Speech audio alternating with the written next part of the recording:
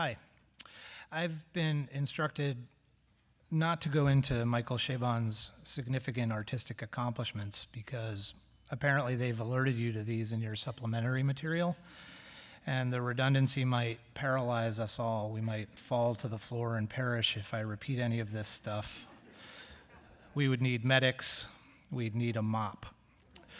So I guess I can't mention his 14 books, including his stunning first one, The Mysteries of Pittsburgh, published nearly 30 years ago when he was 4 years old, I believe. I guess I can't mention the Pulitzer Prize he won for the outrageous and beautifully imagined Cavalier in Clay. And along those lines, I also can't mention the staggering range and complexity and beauty of his 12 or so other books and the awards and commendations they've received, or his fine work for film, or even his award-winning songwriting career, which he recently commenced and which he is already kicking ass at because, you know, he's sort of effortlessly great at whatever he does. But that's fine. There's a lot else to say. What's probably not in the brochure is a depiction of Michael Chabon's visionary and inquisitive and passionate mind, a brain as unusual and vibrant and valuable to our culture as any I've been exposed to. I realize that that's a weird way to say it. I didn't know how to put that. Being exposed to a brain sounds a little medical and a little illegal, like he showed it to me.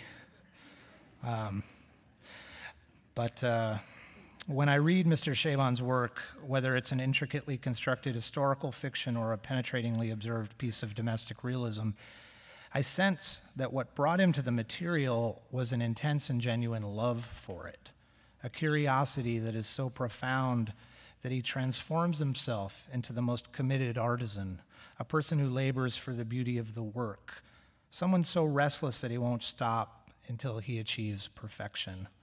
This is maybe an obvious thing to say about a major novelist, that he loves what he writes about, but it's not exactly always true, or at least it's not always detectable. With Michael Chabon, I'm talking about love in the conventional sense, as in he would do anything to make his material come to life. He would die for it. Loyalty, devotion, obsession. You get this when you read him. You can't miss it. There's no sign of a cold intellectual calculation behind his books, so much as a kind of irrepressible, deep, instinctual passion. He's writing as if his life depends on it, and he doesn't want to let his material down. Maybe this is what accounts for those elegant and brilliant sentences of his, the ones that zealously rove his subject and touch it and reveal it and bring it spectacularly to life for the reader. I see this kind of intensity with him in person. He's passionate, curious, attentive, sympathetic, honest, loyal. In other words, he is a singular artist, and what he crafts on the page soon enters our lives and makes them richer and more complicated. This is ultimately the pleasure of reading him. And to me, it doesn't matter all that much in the end what he's writing about, whether it's the moon or a doula. He's an artist who will get to the bottom of things, revealing their complexity, their relevance to our lives, and he'll perform this magic in the most elegant and seemingly effortless way possible. Various sports metaphors might apply. He's a performer of language, acrobatic, sublime, feverishly skilled, and it's our great fortune to be alive for this spectacle. How often do we get to watch someone so gifted, so uniquely born to the ancient and deeply necessary project of storytelling perform for us at the height of his powers? We're absolutely lucky to have him here tonight. I know that, and I can't wait to hear him read. Please join me in welcoming Michael Chabon.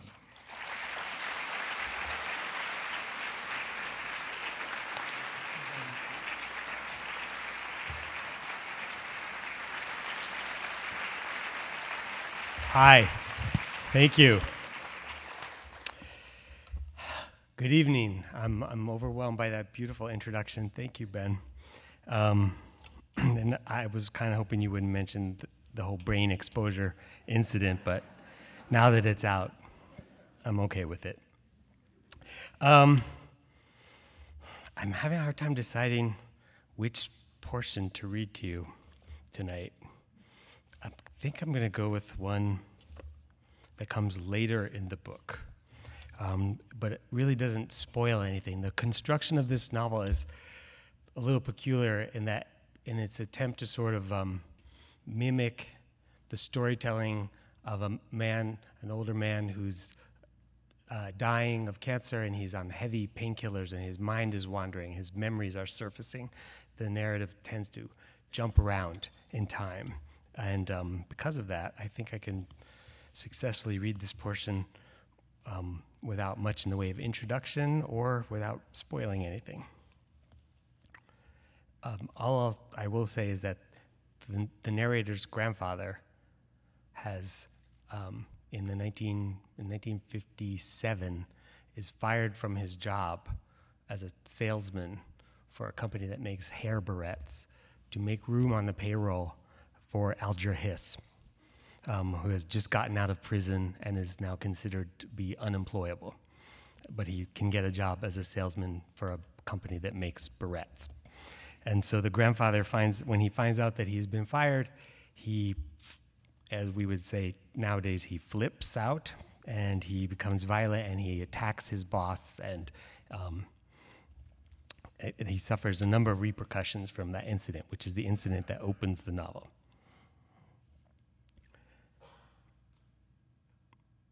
Two days before my grandfather surrendered to the New York State Department of Corrections, he drove my mother from New Jersey to Baltimore to entrust her to his brother's care. It was by no means the ideal situation, but nothing ever was, and he felt he had no choice. His mother and father had died of cancer within a couple of months of each other in the winter of 1954. "Keep your eyes peeled," my grandfather told my mother. "It's going to be on your side of the street." My mother had not seen Baltimore in 5 years, and it looked strange to her. The row houses had 2 stories clad in white siding, upstairs, red brick down. They made my mother think of gums crowded with teeth. Most of them had flat roofs, but every so often one had a peaked attic. Those were the eye teeth. The houses had shallow porches held up by white pillars.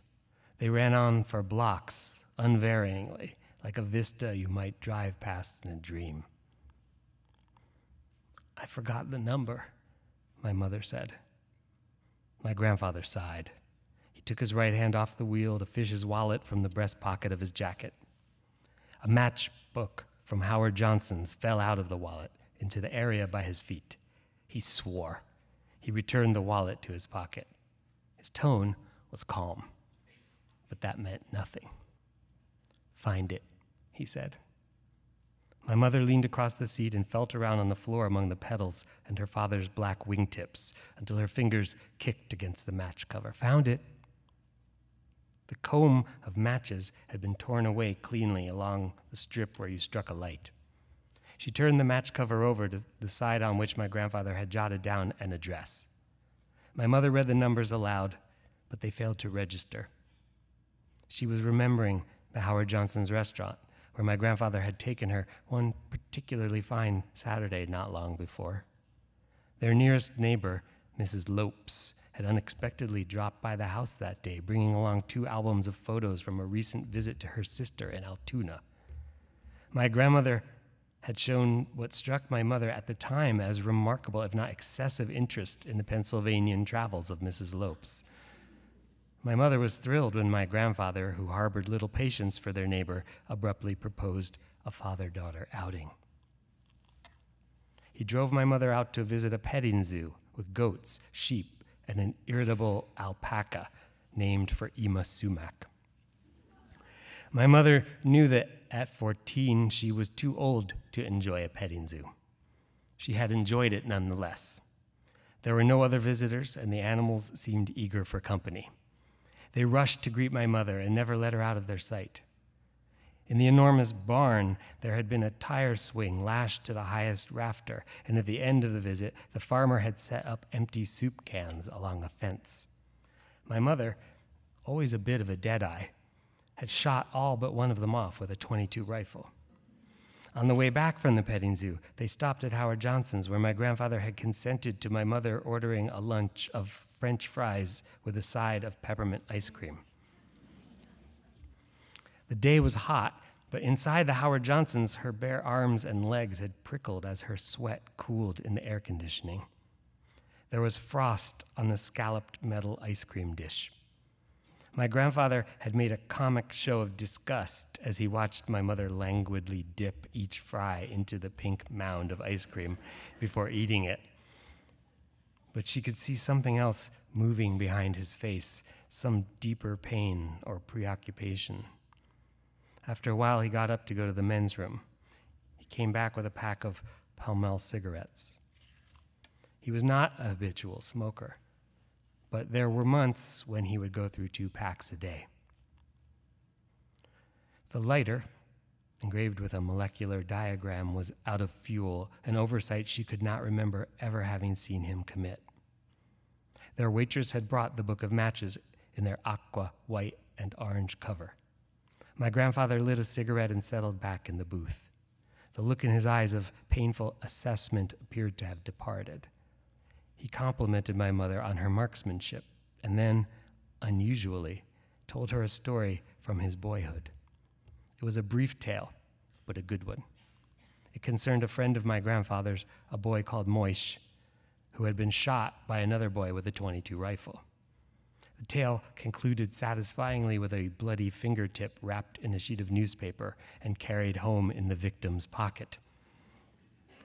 There's an asterisk for that, and the footnote reads, "My grandfather never told my mother what he confessed to me 32 years later, that he had been the shooter." When they got home that afternoon from their outing, the radio in the living room was playing big band rumba music, but the house was empty. There was an envelope on the kitchen table propped against a candlewick vase that held white peonies cut from the back garden. My grandmother had written my mother's name on the outside of the envelope. Her penmanship, improved by nuns, made every word look like notes to be played on a celesta. In the envelope, my mother found a red feather wrapped inside a letter informing her that her mother had decided, for the good of the family, to return herself for treatment at Greystone. My grandmother, suffers from pretty severe mental illness. The meaning or origin of the red feather was information my mother never ascertained. My grandfather swore again and stepped on the brake. "You were supposed to be looking," he said. I was looking. When you drove it in reverse, a car made a sound that my mother imagined to be the whirring of her father's displeasure. My grandfather craned his head around and backed them past 3 houses with his right arm slung across the top of the seat back. He stopped in front of a house with an attic story. Its porch was hedged with bare azalea bushes. Instead of brick and siding, it appeared to have been clad in a grid made of hundreds of cut stones, brown, purple brown, and gray. Its porch had been lost or been deprived of its pillars. In their place, someone had installed trellises of wrought iron, entwined by wrought iron vines. In one of the 2 windows that looked onto the porch, my mother saw a woman's wide face before a muslin curtain fell across it. My grandfather cut the engine. My mother grabbed handfuls of the skirt of her jumper and squeezed. Her eyes burned. Tears dripped from her chin to the Peter Pan collar of her blouse. It was so quiet in the car that she could hear the patter of the tears. My grandfather made a soft click with his tongue, irritation or pity. My mother pinned her scant hopes on pity. "I have no choice in the matter," my grandfather said. "Forgive me." "No," said my mother. Her daring surprised her. Her heart was thudding against her breastbone. My grandfather opened the door on his side and got out of the car. "Fair enough," he said. He put on his gray worsted suit jacket and shot his cuffs. He straightened the knot of his gray and black tie. He studied the stone face of the house. There's another footnote. It says, "In all likelihood, the house had been clad not in genuine stone, but in a molded concrete simulacrum known as formstone, then in vogue among Baltimore householders." He came around the front of the car and opened my mother's door on his way back to the trunk. My mother wiped her face on her sleeve and climbed out. She followed him to the trunk of the Crosley, which held 2 suitcases of clothes, a train case with her toilet articles, and her glass animal collection, her portable record player, and a box of 45 RPM records, among them Wake Up Little Susie, New That Week, and Dark Moon by Gale Storm. "Let me worry about this stuff," my grandfather said. "You go ring the bell." My mother stood on the concrete checkerboard, looking at the stone house. It had felt so good to say no. She contemplated saying it again, but her Uncle Ray beat her to it. No! He was standing on the topmost porch step. He was wearing a sky blue suit, piped in white, and a green necktie patterned with gold circles over a gold shirt. He was taking her in, making a show of it, his arms folded across his bony chest, looking her up and down. He shook his head, his mouth turned up at one corner as though ready in a moment to smile. "Unbelievable," he said. "Impossible." My mother had not seen very much of Uncle Ray since the move from Baltimore in 1952. Since then, he had grown more outrageous, and she loved him for it. The improbability of his cars, his clothes, and of the gifts he brought her, a brown-skinned doll wearing a hat of wooden fruit and a red dress embroidered with the word Havana, a canvas sack stamped golden nugget containing a vial filled with gold dust, scandalized my grandfather in a way that paradoxically also seemed to bring him pleasure. When Uncle Ray came around, he and my grandmother would do the talking. My grandfather would just sit listening at the table or once on a blanket spread under a tree. Uncle Ray's stories of his life featured people with suggestive or humorous nicknames and towns or neighborhoods with questionable reputations. To narrate that life's incidents and activities required an impenetrable jargon. The talk went over my mother's head so completely that nobody bothered to shoo her away. When Uncle Ray got to the end of a story, my grandfather would sink his chin into his hand and say something like, "I don't believe it," or "That's appalling," or simply, "Oy, Renard, why?" But sometimes he would be smiling. "Hi, Uncle Ray," my mother said. "Hello, dollface." She went up the steps and put her arms around Ray's neck and kissed him on the cheek. It was smoother than her father's cheek. As always, he smelled of gardenia and tobacco ash. She did not have to go up on tiptoe to kiss him. Not yet 15, she was 2 inches taller than he was. "Look at you. Nobody told me you were already done growing up," he said. "This is going to be a piece of cake. My work is done." My mother did not reply. "Right?" Uncle Ray said. "I'm looking forward to this, aren't you?" "I guess." "Sure you are, baby. This is going to be fun." There was a flat metal mailbox by the front door with a wire bracket to hold the evening paper. The name on the mailbox was Einstein. My mother had been told that this was the name of Uncle Ray's landlady, but seeing it spelled out on the mailbox gave her an uneasy feeling. It was a name long since affixed to matters of crucial importance that she knew she was never going to understand.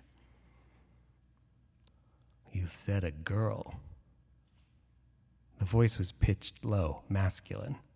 It belonged to the woman my mother had seen at the window. She seemed old to my mother at the time, but in retrospect, my mother thought she must not have been 60. Her black hair was grained with silver. It jutted out on either side of her head in 2 fins that curved upward at the tips, the toes of a pair of Persian slippers. She was wearing what appeared to be a lab coat over a blouse printed with chrysanthemums and a brown skirt. She drew a thread of some bitter odor along with her when she came out onto the porch. "Ms. Einstein," Uncle Ray told my mother, "this is a girl, Mrs. E. She's only... How old are you now, sweetheart?" 14. Mrs. Einstein looked my mother up and down, her hands folded across her chest. My mother decided that the odor was coming from Mrs. Einstein. Later, my mother would learn that her uncle's landlady worked as a receptionist at a veterinary hospital out in Pikesville. A smell compounded from carbolic and the secretions of animals' fear glands followed Mrs. Einstein wherever she went. 14, Mrs. Einstein said. Nonsense. She turned to Ray. What do you take me for? I could produce her birth documents, Uncle Ray said with smoothness and assurance, worrying my mother, who was not sure she owned any birth documents. If you really think it's necessary. The summer before, as a hurricane was about to hit the Gulf Coast of Texas, my mother had seen a picture in the newspaper of people in its path nailing sheets of plywood over the windows of their houses. A similar procedure now seemed to be undertaken by Mrs. Einstein with the expression in her eyes. It's all necessary when you're involved, she said to Uncle Ray. I have to take every precaution. Now, Mrs. E., when you're involved, I read the fine print. She shook her head infinitesimally, as if a fuller expression of disapproval might implicate her in whatever mischief her boarder had gotten himself into. Then she went back into the house. What does she mean, you said a girl? My mother asked her uncle. Does she think I'm a boy?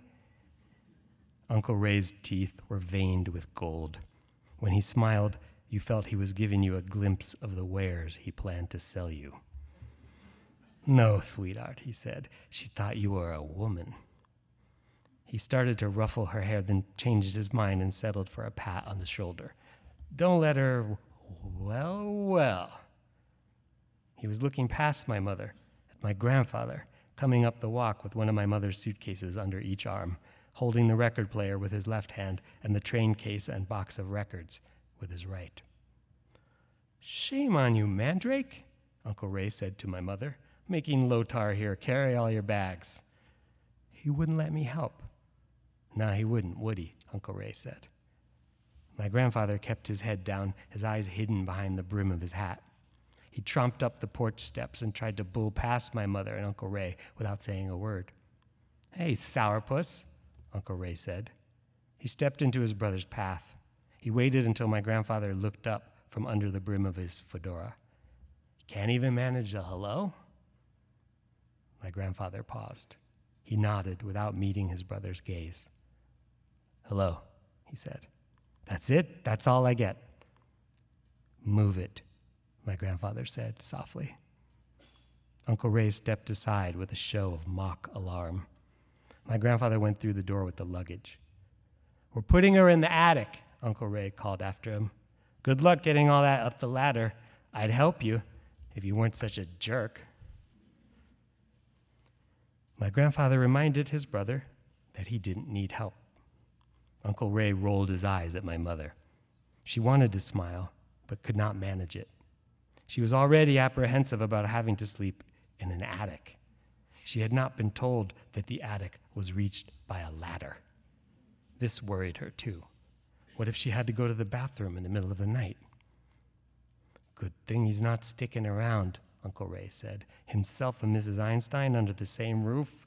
Marciano versus Moore, duking it out for the heavyweight sourpuss title. He's going to prison, my mother said, remembering now that in spite of the affection, a sense of mild wonder that Uncle Ray inspired in her, there had always been something about him that got on her nerves. He was not a serious person. If he weren't going to prison, neither of us would have to be here at all. Uncle Ray looked as if she had slapped him. My mother felt instantly sorry. She forced herself to smile. Anyway, she said, I put my money on Daddy. For the sourpuss title? Definitely. How much? $5? You're on, Uncle Ray said. They shook on it. Mrs. Einstein fed them. The $15 a week she charged Uncle Ray for a room with its own bathroom on the second floor of her house did not include meals. Mrs. Einstein took no interest in food. On the rare occasions when she cooked, the results were nothing anybody would pay money to eat. Though not observant, she shopped at a kosher butcher. She would buy the cheapest cuts, all string and gristle, sear them, then submerge them in a signature brown gravy that reminded my mother of Jell-O, only salty and hot. The vegetables were boiled until safely gray. Once a week, Mrs. Einstein forced herself to sit down and eat a piece of fried beef liver with grilled onions, and if Uncle Ray and my mother were around, she forced them to eat it too. Her husband and son had always refused to touch liver, and they were dead, and she was alive. On that first night, however, she served an excellent dairy supper.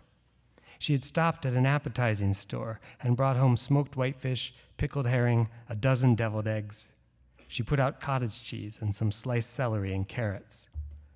For dessert, there was a marvel of a cake, a slender block frosted with chocolate that revealed, when Mrs. Einstein sliced it open, gaudy layers of pink, green, and yellow separated by ribbons of raspberry jam. Mrs. Einstein had no illusions about her table. She had no illusions about anything, except maybe the tonic properties of beef liver. But she knew where my grandfather would be headed after he departed her house. She felt that his last free meal ought to be edible, at least. "You're very kind," my grandfather said, pushing away his plate. "Not really," Mrs. Einstein said.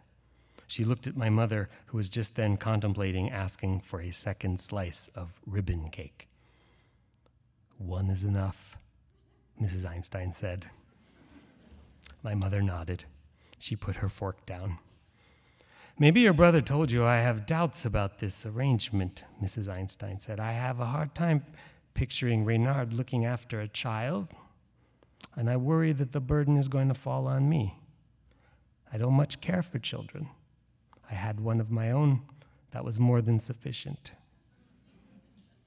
My grandfather turned on his brother. "You said it was fine with her."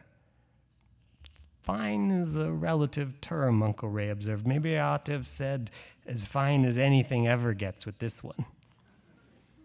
My mother told me that she still remembered the heat spreading across her cheeks as she listened to this exchange. A spasm of restlessness took hold in her legs, a kind of panic of the muscles. She ran through a handful of smart or angry or cold remarks she might toss at Mrs. Einstein on the subject of children and their feelings toward Mrs. Einstein.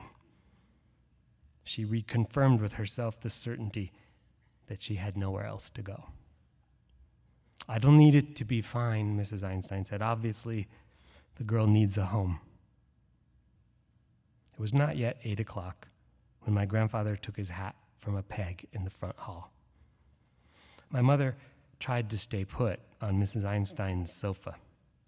The sofa was upholstered in pale pink chenille sealed in a layer of clear vinyl. Under her circle skirt, my mother could feel her bare thighs sticking to the vinyl slipcover, and she pretended that the adhesion would be sufficient. But in the end, she tore loose and ran to her father. He suffered her to put her arms around his waist and her cheek against his shirt front.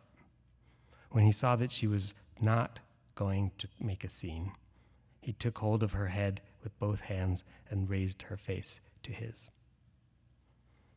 "If I thought you were not up to this, I would not ask you to do it," he said. "Do you understand?" My mother nodded. A tear spilled from her left eye, streaked down her temple, and chimed inside her right ear. "You're tough," he said, "like me." He lowered his lips to her forehead and left the scratch of his whiskers on it. Hours afterward, lying on a folding cot in Mrs. Einstein's attic, trying to fall asleep, she could feel the abrasion of his kiss radiating heat across her forehead like a sunburn. It was only then, in the dark and the smell of old luggage and galoshes that it occurred to my mother she should have asked my grandfather what he would have done if he thought she wasn't up to the ordeal. She lay there in the dark, picturing to herself all the bright forms his mercy might have taken if only she had not been so tough. That's it. Thank you. Thanks.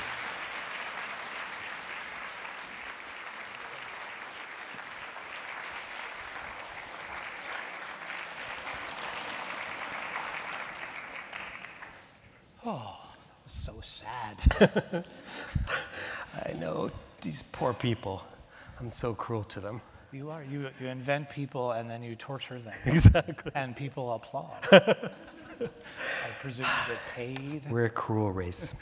Fantastic reading. Thank you. Thank you. It's really strange to hear our voices echoing on the back wall. I'll get over it. Okay.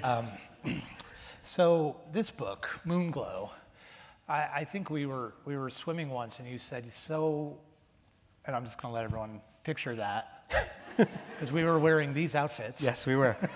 Don't specify what body of water it was. No, I won't. I won't.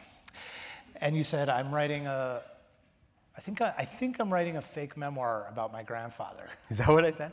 Something like that. And I was angry and jealous and all those things one has to be if they know you personally. But I guess I'd love to hear how this book got started and how it came to that. Was that sort of something you thought of and just did? How did it lead into that you could tell someone else? I was preparing to write what I thought was going to be the follow-up to Telegraph Avenue, my last novel, and it was something very different from Moonglow. And I had been doing reading and research and preparing in various ways to do that. And a day came when I thought, okay, well, this is it. I'm going to start at least taking notes on that book and maybe jot down like what I think it's going to be about and all the kind of things. It was actually like a day that you... Yes, today is the start day. I don't know, whatever. It must have just been, I was ashamed of how long I had been since I had been working. Like a week and a half. Exactly. So I went out to my studio behind my house in Berkeley where I live, and I sat down, and this story that I had been told a few times in my life popped into my mind. Or maybe I had been thinking about it sort of semi-consciously since the night before, because I had been reading Train Dreams by the late Dennis Johnson, which, is, of all of his work, it's my favorite of his books. It's such a beautiful novel, and I think, for one thing, it tells the story of one man's life in a kind of compressed form, and that was maybe a ghost standing behind the thought that I was having, which was, there's this incident in that book. It's not really that important to the story in Train Dreams, but when the main character is an old man, I think his name is Robert, when he's an old man in this small town out in the West, in the 50s, this train breaks down in the town, and everyone goes out to see it, and Elvis is on this train, like the young, like sexy, cool Elvis Presley is on this train, and he's like waving to people from the windows. And I love that moment where, these two lives are intersecting. They're obviously, in this case, one is an actual person and one is fictitious, but there's just something delightful to me about that moment, and it stayed with me so that when I sat down to start working, I found myself thinking about this story that I had been told about my grandfather, my actual grandfather's brother, my Uncle Jack, having been fired from his job in the 60s, not the 50s, as a salesman for a paper company in the Puck building to make room on the payroll for Alger Hiss. Wow. And at that point, it wouldn't have been Alger Hiss's first job out of prison. So, but anyway, that's all I knew. It was Puck building, paper company, Alger Hiss got fired. And that seemed like a similar kind of story to me, where this actual, not fictitious man's life had intersected with this big arc of American history. And Alger Hiss, in many ways, the Cold War story is an even bigger arc than, say, like the rock and roll story. Yeah. and I couldn't get it. I just kept thinking about it, and I started to write it and to sort of embellish it in a way to try to imagine it. And I immediately switched my uncle, my great uncle, I called him my uncle, to my grandfather. Mm-hmm. And as soon as I made that switch, then I was writing fiction. And I had all this liberty suddenly to say whatever I wanted, and I didn't know anything about how my Uncle Jack had reacted when he found out he was losing his job. So I could just make it up and have him have this spectacular tantrum and all of these things. So the first voice was the narrator's voice. It was... Because when I read it too, I wonder, and you have this incredible conceit. You have a narrator who's sitting at the deathbed of his grandfather receiving this story. Mm-hmm. Yet for the most part, the book is told in the voice of the narrator. I'm curious how you balance, first of all, just the grandfather's own voice and the way the narrator takes it and absorbs it and puts it back out and makes narrative, like in the scene you just read. Right, well, I mean, deciding to do it as a memoir, as a fake memoir, helped. And I mean, and maybe that's why, one of the reasons I did it. As a novelist, I have always had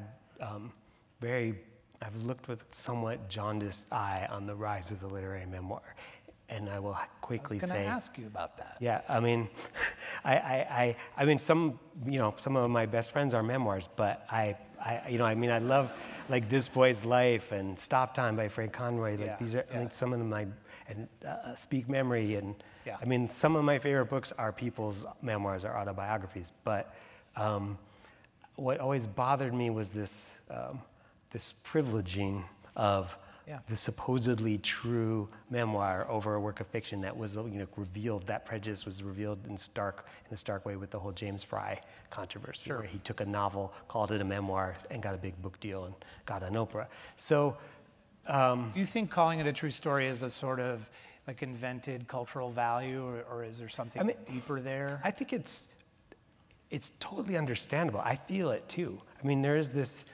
It's a very primal question that children ask when you tell them stories. Like, is that true? Did that really happen? I mean, I understand that impulse. I have it myself as a reader. When I'm reading an avowed work of fiction, if I start to get a sense of, you can have that feeling of autobiographicalness, and you look at the author photo and she has curly blonde hair and the protagonist has curly blonde hair, and you're like, and I wonder if her husband's an alcoholic like the husband in this book.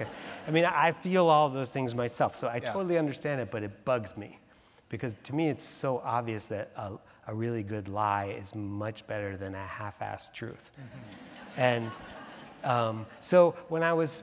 Half-assed as in a poorly told, but autobiographical. Or just not really the truth, because obviously memoir is invented to some degree, and I think in a lot of cases to a very large degree, and it's not even like it's not like the memoirist is lying. They think they're saying, this is what I remember, but those two words, I remember, those are like the most unreliable words in the English language. And we all know that. Yeah. And we all have, if you have siblings, and you get together with them and you start to reminisce about what happened when you were kids, it's, Dad wasn't there then, or, you weren't there. Or, I mean, I remember things that I wasn't present for. That happens all the time. Yeah. So we all know that, and yet somehow we check all that knowledge at the door when we are presented with a memoir. We're like, oh, this is all true. It says memoir on the cover. So that bugged me, and yet it felt like there was a power to be gained from that. And I started to feel like this voice, if I wrote it in my memoir voice, it would enable me to sort of both to go into the minds of various characters, primarily the grandfather, to the mother in this chapter, the mother, but maintain the narrator's voice, and yet find ways of allowing the natural sort of speaking voice of the person whose point of view I was in to enter into it. So, like when I'm in the grandfather's point of view, I think the metaphors they're often sort of scientifically based metaphors and so on. It's a kind of close third person, but it's actually done by a character, your narrator, who has your name and is also a novelist. Right. Were you thinking that because he's also a writer that perhaps that's an extra layer of, let's say, plausibility around his ability to, like, someone could tell tell me a story and I really wouldn't be able to tell it back that well. Your narrator can hear all this stuff and synthesize it. Right. But I mean, it's also obvious, and then, I mean, this is me sort of playing with the whole idea of memoir's supposed factuality, or tweaking it, because it's obvious, it ought to be obvious, that the narrator is telling us things about his grandfather that even on drugs, the grandfather would never have told his grandson, right? Like about sexual encounters with the grandmother and so on, and going into sort of some detail. He has a level of access that, you know, even a Dickensian third-person omniscient narrator wouldn't necessarily have. And so then if I'm saying, hey, this is a memoir, people, and I, you know, I mean, I was trying to have a little bit of fun with that idea. Absolutely. And you have this note at the beginning announcing that it's a memoir, but that you're going to change the facts to suit you. So you're having it both ways in a way, right? You're announcing some kind of factuality. But what's funny is, even though, well, when I'm reading this, I know how playful you're being, there are moments that I get these sudden tinges of the feeling of autobiography, a feeling of real kind of intimate disclosure. And that's interesting, because in a weird way, you would almost be warding it off with all the playfulness. Yeah. But it happens anyway. I didn't, you know, I was trying to walk a line there. I didn't want it to be too jokey or too winky. So I wanted to always have, I mean, my baseline was always like, does this sound like something someone writing a memoir would actually say? And if it didn't, I would try to leave it aside. You know, I mean, after I had been working on this book for a few days, and I started to try to imagine this scene that opens the book of the grandfather being fired, I started to wish, like, you know, I got that, oh, this seems to be going, maybe this is what I'm going to do now. I need more information. Like, I'd like to know more about what happened that day in reality at the Puck Building. So I reached out, I emailed that uncle's, one of his daughters, my cousin, and then her daughter, who's my generation. And I said to both of them, what do you remember about when Uncle Jack got fired to make room for Alger Hiss? And the cousin, who's my generation, wrote back and said, I never heard that story. And thus your research was concluded. Exactly. And her mother wrote back and said, that's not the way I heard it. What I heard, as far as I know, my father was never fired from a job in his life. What I heard was he came home from work one day and he said to my mother, you won't believe who's working as an office supply salesman, Alger Hiss. Like, can you believe that this guy, that's what it's come to? Did you ever trace how you had come? Well, that was like my next question. And I'm like, where did I feel like my grandfather told me that. Who lied to you? My grandfather told me this story. Who else would have told me? So then I asked my mom, what do you remember about Uncle Jack and Alger Hiss? She said he got fired from his job to make room for Alger Hiss. And so I said, where did you hear that story? She said, from my father. He told it many times. So then I was like, well, I feel like I heard it many times too. So who was lying? Was my grandfather lying? Was he embellishing? Was he not lying? But that's, again, like with the sort of charity that we give to a memoirist, like that's what he remembered, so it was the truth to him. Or did my uncle lie to my cousin to protect her from knowing that he'd lost his job so she wouldn't worry? I mean, and there's no way of answering that question, and there's no way of knowing. All the people who know what happened are dead. And that was the moment where I thought, okay, that's what this book is about. It's going to be about like the truth, quote unquote, in families, and who decides what happened, how does it get decided, and then on some level, then how does that call into question this whole memoir enterprise? Did you think ever about the reader and the degree of bafflement he or she might be feeling throughout this? I mean, as we never think about that ever. No, about what? Which? Well, yeah, I guess I'm curious. Like what's true, what's not? Like, as the grandfather reveals more, you have an amazing way of kind of blending really outlandish stuff with really quotidian stuff. And I was just curious, since we do have this mediated story and we have a narrator who himself might be unreliable, how concerned you were, I guess, about how the reader was reacting in terms of plausibility. Well, I mean, I guess there were moments where, I mean, a lot happens to this grandfather. He has a lot of adventures. Yeah. So, you know, I knew there was what you might think of on the one hand as a danger of overloading the plausible incidents that any one man could have in his lifetime. Although I felt like that's a pretty high bar. Like I've known really people that have expertly blended. a lot of crazy things that happen to them. But what I did want to sort of suggest, and I've never think of it as that the grandfather might be lying, ever. Yeah. Like to me, at least we are meant to believe what the grandfather is saying. But I was willing to have some readers, I was comfortable with a reader thinking, well, maybe the narrator is making this. Yeah. Some of this up, but in fact, the author is actually making almost all of it up. Of course. So, you know, I didn't ever want to try to suggest that the grandfather thought he was lying or telling tall tales to his grandson. He seems really He believable was throughout. He was saying what he remembered. I mean, but that in itself is, of course, like a dubious thing. A key character to this question for me would be the grandmother, who I think is an amazing character in this book. And you leave a lot of mystery around her. We don't really know much about her, just how she got to America. I don't want to give away too much, but she also very explicitly kind of embroiders her own stories, and it looks like there's a sort of flag waving around that. Like here's a character in the book who's sort of openly, really exaggerating, maybe lying, and I think like you don't let us get too close, or at least we don't get into any stable position with her. Right. And I started to think of the narrator and the grandmother as kind of operating possibly with some similar techniques. Yeah, I mean, and I think there's the grandmother in as many ways is the narrator's tutor in the art of storytelling. Yeah. And the idea of a story, a story can be a synonym for a lie. And that there's an image that gets repeated a few times in the book of the House of Cards. And the grandmother has this fortune-telling deck, sort of like a tarot deck called a Lenormand deck, and she uses it when the narrator's a little boy. She'll have him deal 3 cards, and then she'll make up a story based on the 3 cards. So you get this idea of stories, and then the House of Cards has stories, and it gets conflated in the narrator's mind in a way. I mean, I think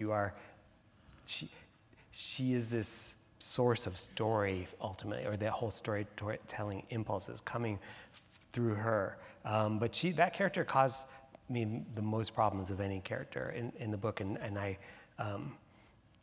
the idea of her being mysterious or enigmatic, as I like to think of it, was a kind of a crutch that I leaned on. It was an excuse that I made for a long time while writing the first drafts of the book and focusing on the grandfather's story and on the story of the family, the mother and the narrator. And I just thought, well, this woman's enigmatic, so I don't really have to say anything about her because, the more I say, the less enigmatic she becomes. So, and I contented myself with, and I allowed myself to use that excuse. I mean, I'll find any excuse I can come up with to not have to write something more. Something like good enough. She's an enigma. Everyone will be fine with that. So then I gave that draft to my trusted readers. First among them, Ayala, my wife, and all 3 of my trusted readers. They had different kinds of responses, but they all were in unanimous agreement. More grandmother. Like there's not enough grandmother in this, and she's true of all books. Well, true. I mean, there's almost no book that can't be improved by a grandmother or a cowbell. Yeah. But so then I was like, oh crap! That feeling where you would get busted by your readers. Like there was a part of me that knew I was cheating, and I was using that as a crutch. But then I thought, well, but seriously, okay, fine. I accept this criticism. I have to put more of the grandmother in, but she is an enigma, and the truth about her is a mystery for her whole life, and for her husband's whole life, and for her daughter's, most of her daughter's life. And how can I show this woman? I don't want to go into her point of view, and I'd always had this as sort of like a ground rule. Like, if I go into her point of view, I'll have to cheat to maintain the enigma, because she knows the truth, presumably.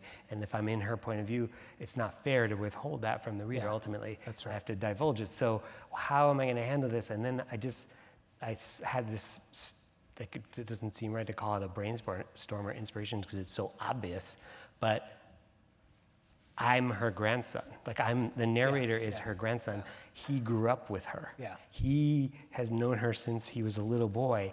He had all these memories of her and time they spent together and things they did and how she behaved and things she told him. And I hadn't written any of that stuff into it. So I just went off and I did what I called the grandmother draft, where I actually wrote 100 pages, new pages, and where I told the whole story of the grandmother from the grandson's point of view. Yeah.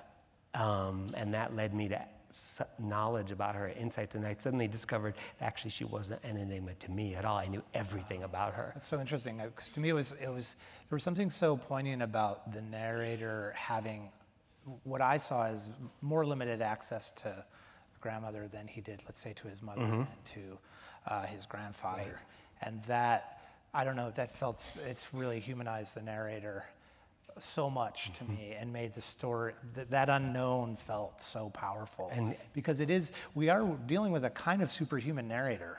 He has a lot of power, right, to take these stories and put it all together, even if it's partly fabricated. Right.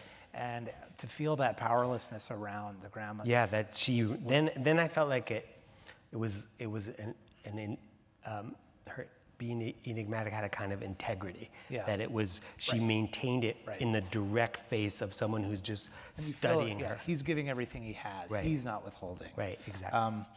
Well, this is maybe an unanswerable, but can you, we're sort of still on this topic, can you make any distinction between autobiographical truth and literary truth? Do you think of those things as opposed? Is there anything to be said? Is that just too pie in the sky, too big? Well, I mean, I think, I do believe that a work of fiction has the power to tell the truth to a degree and in a way that nonfiction can't ever aspire to. No matter how well researched, no matter how well processed and organized the material is, no matter how well the author understands the subject, ultimately, reality, in my view, so-called, is impervious to meaning. Like, any meaning that reality has is a meaning that we impose on it. That we find in it. It's the face of Jesus and the tortilla. Yeah. And pareidolia, I think it's called. And so a writer of nonfiction is always ultimately going to be bumping up against the knowledge, either conscious or unconscious, that in trying to find the meaning in some kind of non-fictional recitation, he or she is actually imposing a meaning upon it, and that it objectively is just a string of random events that happen more or less simultaneously or in some kind of sequence. Sure. There is causality. I'm not saying there's no causality, but what that causality, whether it means anything and what does it mean, that's open to interpretation. To me, what's beautiful about fiction is that imposition of meaning is not just necessary, but it's what we go to it for. We turn to fiction because while we're reading a work of fiction, life makes sense in a way that it just doesn't, at least not to me.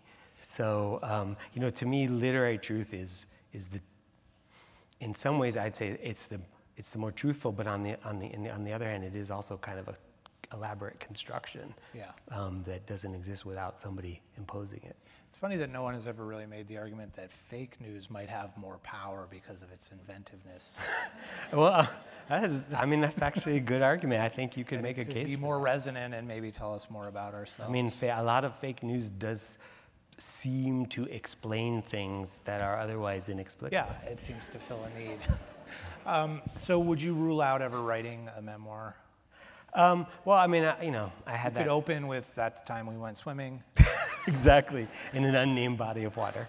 I've written those short pieces that are meant for amateurs, and and I'm actually working on a nonfiction, personal, memoiristic kind of piece right now, a short piece for a collection I'm going to have coming out next year. But I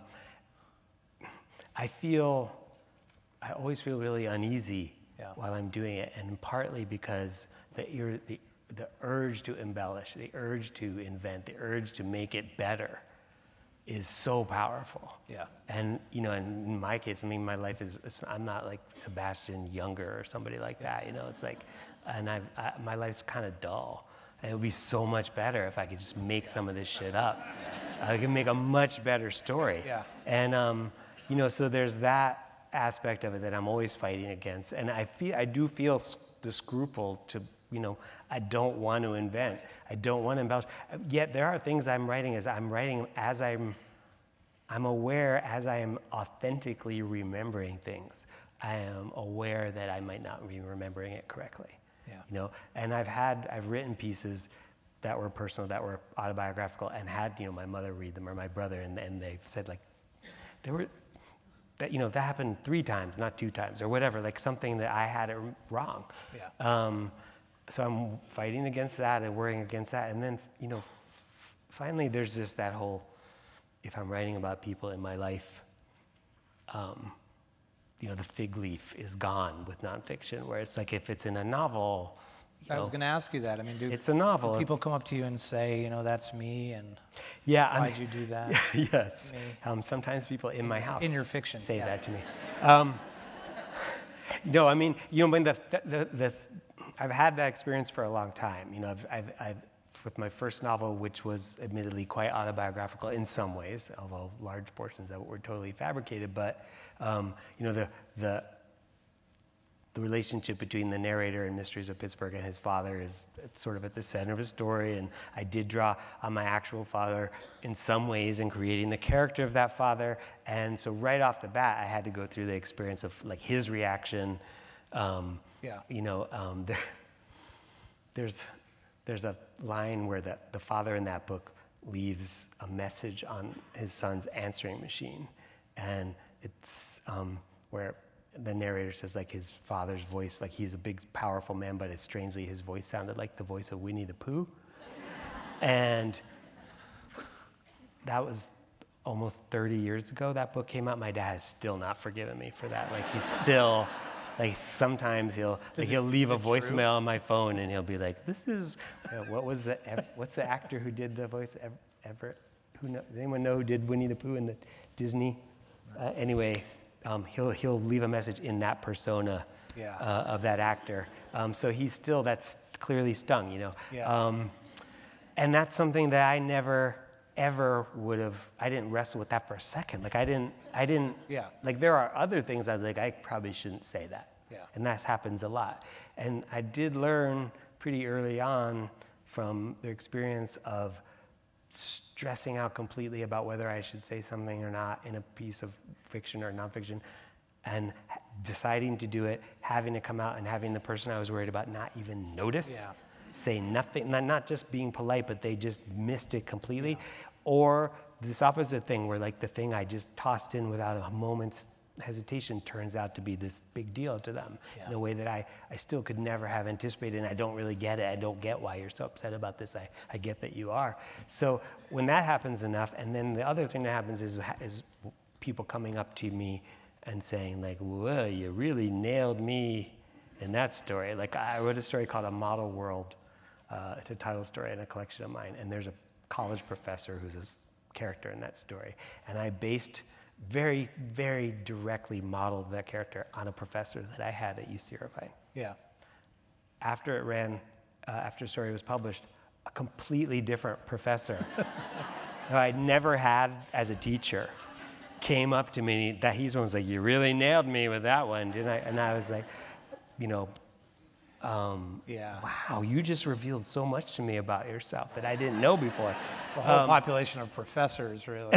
True, I guess so. So, I mean, and that's happened other times too, where people... So does all of that then suggest to you that there's no kind of clear ethics about it? It's a mug's game to worry about it. I mean, yes, with my children, in particular as they've gotten older, you know, when I've written about my children, I've checked with them. Yeah. Now, I mean, that in itself might be I think you could argue that's sort of a questionable process. Like with my son, Abe, who I wrote a piece for GQ that came out last year about taking him to Men's Fashion Week. And as soon as I finished that piece, I mean, it's about him, and it's nonfiction. And as soon as I finished it, I gave it to him to read. Yeah. And he, you know, he signed off on it, and he just had a few fact check things. Yeah. Where it's like, you got the brand of sneakers totally wasn't wrong. ours. You know, exactly. So, and I thought, okay, good enough. But, you know, I mean, I think you could argue, well, he was 13. Like, what does a 13-year-old really know Or about? what would you have done if he had? I would have been fucked. Yeah. Yeah. It's like, yeah, don't run this, Dad. Right, and he's a really sensitive kid. He's sensitive to cues from me that I may not even be aware I'm giving off. Maybe he looked at me and he was like, it's really important to my dad for me to approve this. That's what I'm going to say. I mean, I don't know. Yeah. But in general, you know, I would rely on them to be able to say, please don't say that about me. Apart from my kids, I really just have stopped worrying about it. I think you just can't. And you know what I say, like when it's, my line is always to say to my parents, that's what you get for raising a writer. So you're married to the novelist Ayelet Waldman. Yes, you guys, could you talk a little bit about what that's like, reading each other's work, not reading each Oh, you other's mean work? as a novelist, not being married to Ayelet, period. What's the day-to-day? What do you eat? What's it like to be living with someone who's also writing books? And I wonder if you know anything about I don't that know. subject. I'm not sure. Well, I mean, I think it works surprisingly well. I mean, or maybe it's not really surprising. You know, we are in the same business. Yeah. And it's a business that even calling it a business feels like sort of a weird way to designate it. And a lot of people, most people who aren't writers don't really understand that it actually qualifies as working. Yeah. You know, because it looks like you're just sitting. Yeah. And sometimes it looks like you're just The sitting live and- footage of writing is Yeah. not very dramatic. And there's often some Google involved in it too, and it kind of could look like you're just web surfing. And you know, so to be married to someone who is facing the same issues of procrastinating and being the only your only boss, the only person watching what you do, punching the time clock, and all of those things, to be married to someone who's in that same boat, I think it can be confusing to some to be married to someone who has a real job and goes out and works 9 to 5. Right. They come home and you're still in your pajamas. Exactly. Yeah. And you're like, no, you don't understand. I added an adverb today. I wrote 11 words. And and I wrestled with it. I looked up the etymology of the word, and it actually is the perfect choice because it like alludes to this motif of grapes that I have going here. So, you know, there's that, and then there's just also the hand-holding. And I mean, we're very involved in each other's work from the very beginning. From the moment I start to get a tickle of an idea and think, maybe I want to write that, you know, she's the first person I would try to describe it to. You know, usually in those early stages, the other person's job is just to say, that sounds really great. Maybe you should watch this movie, or have you thought about this, or whatever. Just offer encouragement through reading multiple drafts, editing each other's work, and then in the dreaded publication period, the reassuring and hand-holding and administering of cold packs and all of that kind of stuff, sedation. You know, I mean, it's just like a full-service thing. And I really rely on her. I mean, she relies on me especially to be an editor for her. Mm-hmm. And I would be pretty severe with my editorial pencil. No more severe than I am on myself. And for me, she's really invaluable as a sounding board for plot. And when I get stuck in a jam and I'm like, I totally got this character into a corner and I can't figure out how to get him out, she'll come up with a suggestion. Or, and then she's also my gauge for the emotional calibration of stories. If she's really good at letting me know that I've neglected a character, like the grandmother in this book, especially when it comes to female characters. I feel like I have a kind of vulnerability or a weak spot when it comes to writing female characters that I'm very conscious of, very aware of, and have worked very hard to ameliorate. And she's been really invaluable in that to me, being a woman herself. So, I mean, and you know, all it takes is one woman, of course, to check, and you've spoken for all women, obviously, but she's, you know, she's really good. I mean, it started very early with Wonder Boys, where we weren't even married yet when were we? Maybe just married when I finished a draft of Wonder Boys, and it had a different kind of ending. It had a much more downbeat ending than the book currently has. Kind of a sort of existentialist sort of ending. And I gave it to her to read, and she burst into angry tears. And she was really mad at me, and she's like, "You cannot do this to like, I just spent 350 pages, we know these characters, and you're just sort of brushing them off, and you're dumping them, and you haven't, it's not fair the way you," and it was true. I mean, I was just in a hurry to get out of this stupid book, and like, it was the existentialist equivalent of blowing everything up. It was just like a big explosion, and the book's over, right? And that was her first. That was an important moment for her. That was like the first moment where she intervened and said, and she wasn't writing yet at that point. It was, I think, scary from her point of view. When she's like, "But this, just as a reader, I hate this. What you've done here." Now that she's written so many, she probably put it less bluntly, interesting books of her own, has she changed as an editor for you since she's written more? Maybe that's an odd question. I mean, I think she's definitely just more confident in her opinion than she was. She used to be a little more tentative, and now, that's over. I mean, there's a lot of arguing that goes into it. It's really the same. It doesn't matter who's the one who's being edited, who's the one who's doing the editing. It works in both directions. Something like this. The reason that you think that is because you're stupid. And you don't understand anything about what I'm trying to say or do here. If you weren't so stupid, you would see, this is the perfect way to handle this. And that doesn't situation. go over well? I mean, sometimes I have a little bit of a hard time with it. And then there's an argument. And then inevitably, the writer, the one being edited, completely collapses and says, "Oh my God, you're so right. This is a disaster. Help me. What do I do?" And it got to be such a repetitive cycle that we have tried, we've worked, and I think we're better at just skipping the argument now. Like I feel the anger, but I'll just realize that eventually I'm going to give way, so I'll just pretend like I'm not mad. I'll just be condescending, kind of coldly condescending. You discovered denial. Exactly. Oh, I'm a master of denial. So, and then especially if there's a deadline, and I think in a way it was like deadlines taught us we didn't have to argue, because when there's a deadline, there's no argument. And when we realized that, like, wait, so when if we can do this without arguing, maybe we could manage it. We actually directly collaborate more and more now on TV projects. Nothing that has made it to your screens yet, and when we collaborate truly like that, where we are both writing something, there's a lot less arguing. There's very minimal arguing. Or it's sort of like arguing, but it's more like my idea is better than your idea for this thing right here. Okay, great. Well, we have a bunch of questions from the audience. Okay, are there hostile ones? Can you start with those? There's one that's just, "Who are you?" Here we go. Why do you quote von Braun about there being no dark side of the moon, there's only darkness, when the story clearly espouses the light, magic, and infinite possibilities of the moon? Oh, that's where that question's going. I thought I was going to be called to task for stealing that line from it's the very last thing you hear at the end of the album, Pink Floyd, Dark Side of the Moon.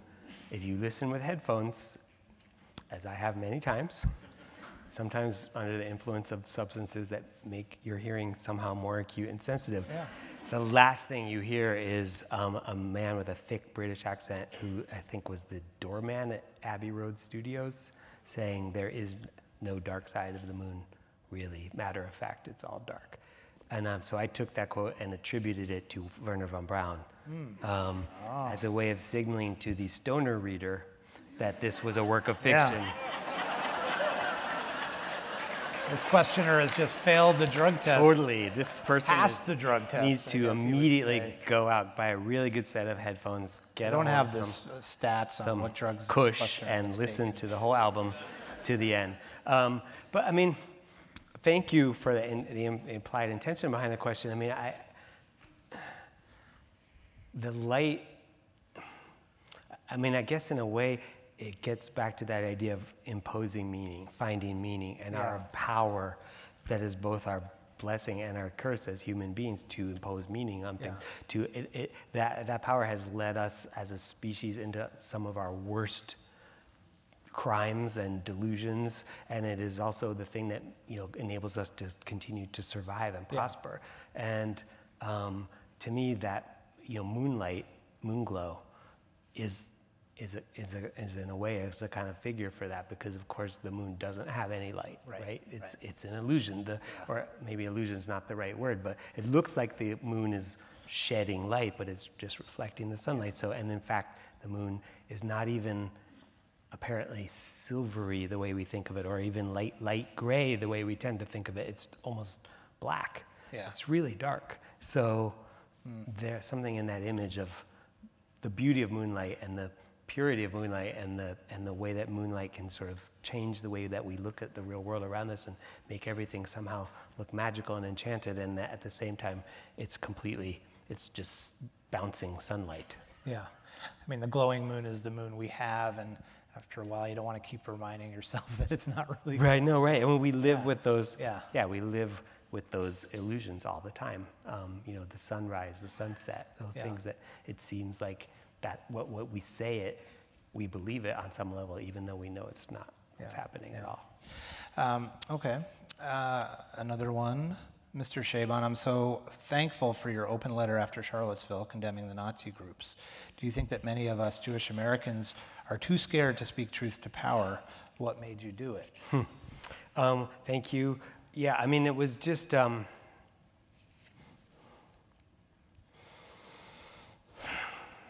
I always, I have nothing good to say, and I have no positive thoughts whatsoever about our president, but I mistrusted that, so the part of me that before Charlottesville, the part of me that thought that was saying things to myself like he's a Nazi, or he's a Nazi sympathizer, or this guy in the White House is a Nazi, or that guy is a Nazi. As much as in a weird way I wanted to believe it, if that makes sense, because I just think there seems to be no bottom to that man.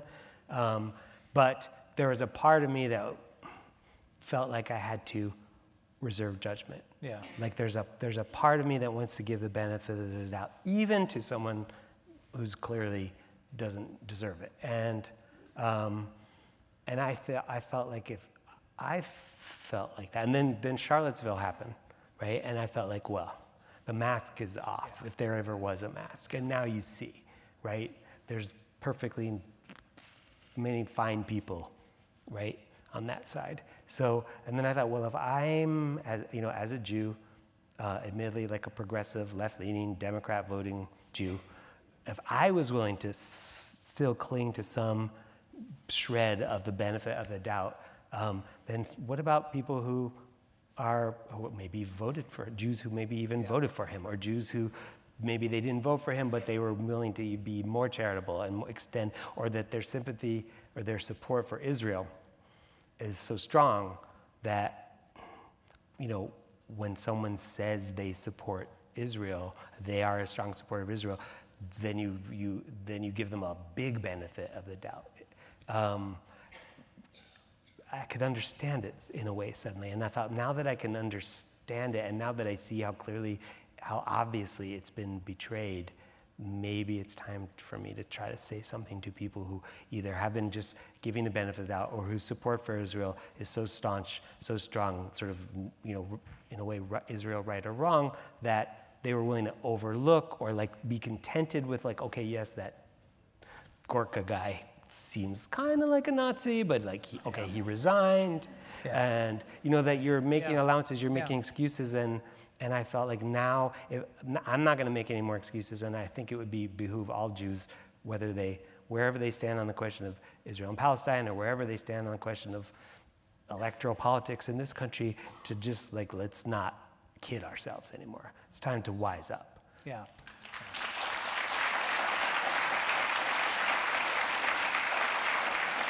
I mean, I had this feeling, and my wife, the night of the election, you know, we had this, we went to bed, we were, you know, upset, devastated, et cetera, and then we had that conversation of, you know, led by Ayelet, initiated by her, like, what do we do if the time comes, if things turn in this country the way they did in Germany, you know, in after 1933, and there's a big part of me, like I said, I'm a master of denial. Like, there's a huge part of me that's saying, don't be silly. Yeah.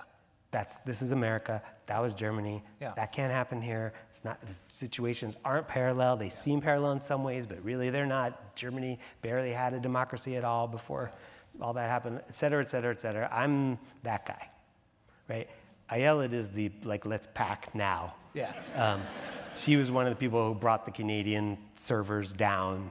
You know, she lived in Canada, you know, so she's the one saying, pack, maybe it's time to pack our bags, or maybe it's at least time to decide when is the time to pack our bags. Like, let's have that conversation. I really didn't want to have that conversation at all. And yet, and both of us are haunted at that moment, as I'm sure is the case for many Jews, you know, in this room and everywhere, you know, by the knowledge of hindsight, right? And by the knowledge that there were so many people like me in Germany in 1934, in 1935, in 1936, saying it's bad, but he's a clown or whatever. And, you know, I remember reading in one of Zabald's books, he recounts this, just in passing, almost this incident where, like, a synagogue, it's a synagogue somewhere in Germany that during World War I, when many German Jews were very staunchly patriotic and supported the Kaiser and supported the German war effort, and this synagogue had a beautiful copper roof, and the congregation ripped off the roof of their synagogue so it could be melted down to, you know, for the war effort, and, like, you know, that incredible blindness. I mean, obviously, how could they have known, right? And yet there's that, it's haunting to know that in such a short period of time, you know, all that patriotism, all that feeling German, counted for nothing. And nobody could possibly feel more American than I do. Yeah. And I'm haunted by the knowledge that, you know, that was true about German Jews, none of them, or Hungarian Jews. You know, Hungarian Jews were such patriots for Hungary. And so I was in an awkward place in that conversation in bed that night, because I knew I was being the master of denial. But on the other hand, I don't want to panic either.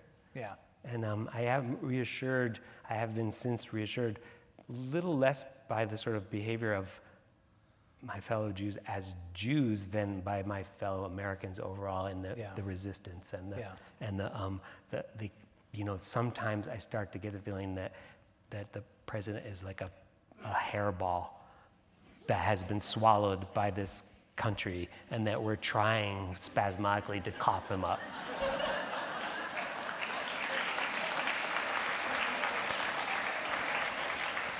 I think that might be a good place to end. Always good to end on a hairball. Good. Yeah, I agree. Thank you so much Thank you, for Ben. your reading. Thanks to all of you.